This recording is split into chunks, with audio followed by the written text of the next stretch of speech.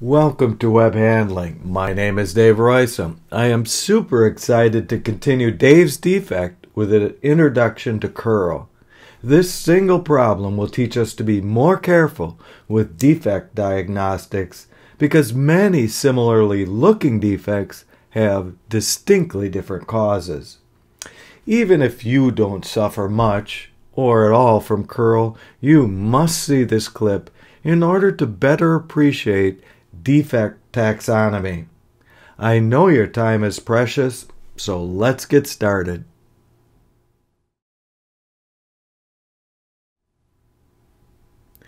Curl troubles many webs and many web products. It is seen on a wide variety of chemistries including paper, film, foil, nonwovens, textiles, and more. As we've learned in this series, there is no single root cause. In fact, for the curl defect, there's not even a single root cause mechanics.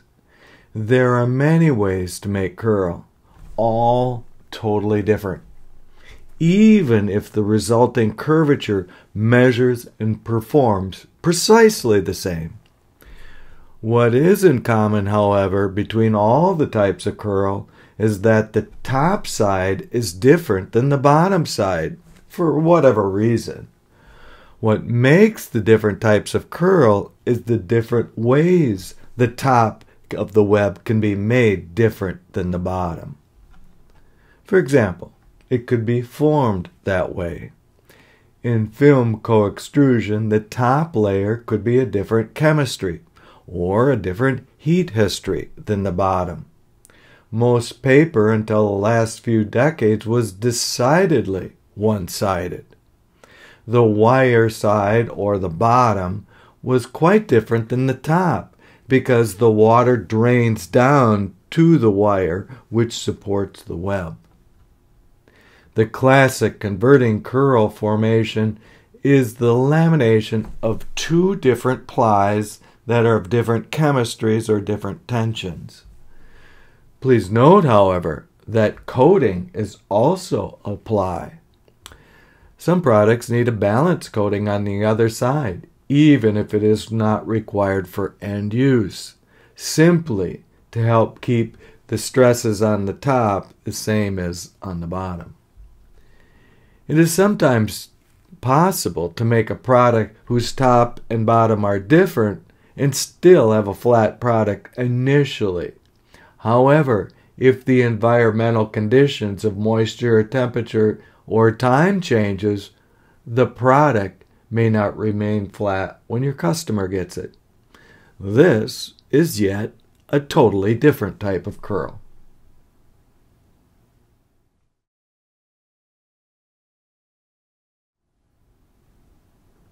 To keep this YouTube clip reasonably short, the discussion for this and the following slides must necessarily be kept quite short.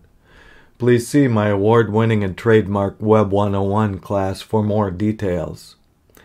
The first thing to getting oriented is to observe that the web can be curled in three different directions: CD, MD, and at an angle. Additionally, we have plus curl or minus curl, and that is which side does the web curve towards.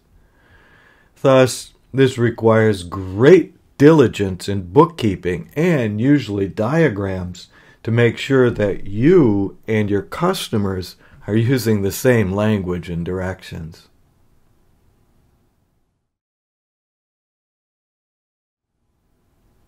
There are many ways to measure curl, though most are not very good.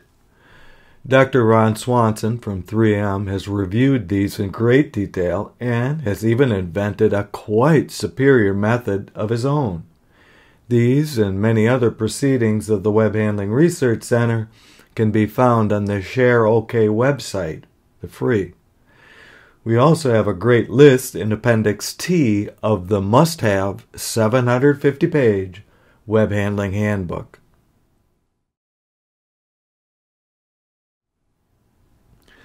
There are many ways that you can have differing stresses on the top versus the bottom of the web. However, most people think of conventional curl. Yet, tunnel wrinkles and crack coatings are identical in physics, but merely add adhesive delam and brittle failure respectively to these common physics.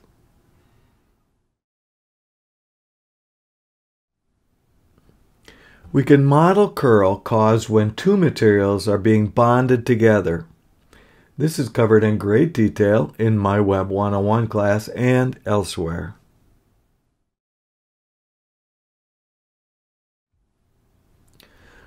We also can, and also should, list the goals or constraints to make sure that the number of goals do not exceed the number of degrees of freedom. I teach how to do this in my Web 101 class, as well as in my industrial problem-solving courses, such as the Web 401 series here on this all-web handling channel of YouTube.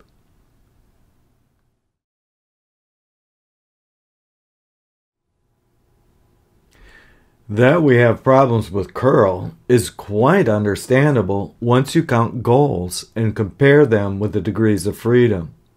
Simply put, we are way over-constrained. This is not merely an academic conclusion. The problem is so well known that we have an app for that. Plug in your own numbers and you will see why you are in trouble.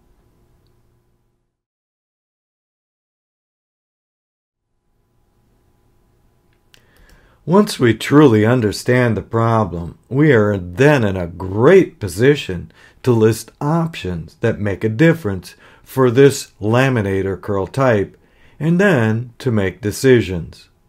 These are covered in great detail in my Web 101 class, which can be taken as video on demand through AIMCAL's Converting School online.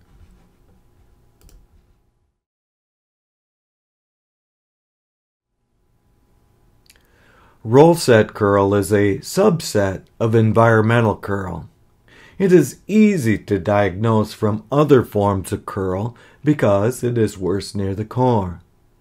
It is easy to list the options allowed by physics, though many will not be pleasant because they may involve product design, such as core diameter.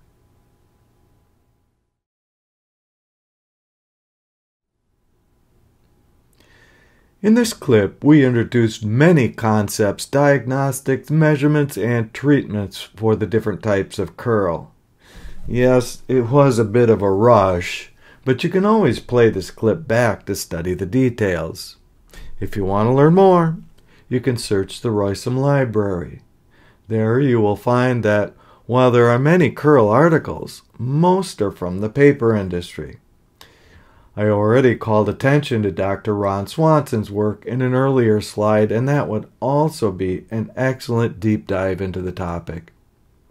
Alternatively, I covered this material in more detail in my award-winning and trademark Web 101 class that has been taken by 5,000 students just like you.